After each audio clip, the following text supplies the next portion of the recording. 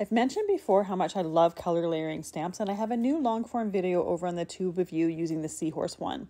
I'm using some reinkers as well as dish soap and water to create a bubble background, which is perfect for the seahorses. I'm using this background to create cards, but you could also use it for tags or even, say, a mixed media project. For my first background, I scooped it onto the paper. For the second one, I used the paper to scoop it up. Once my backgrounds are completely dry, I use my Misty stamping tool to layer the stamps where I want them for those particular images. The stamp positioner makes it super easy that you can stamp multiple times in exactly the same place if you want to make your ink darker or if you don't get quite the perfect image the first time. I go over this whole project in so much more detail over on the tube of you. I hope to see you over there.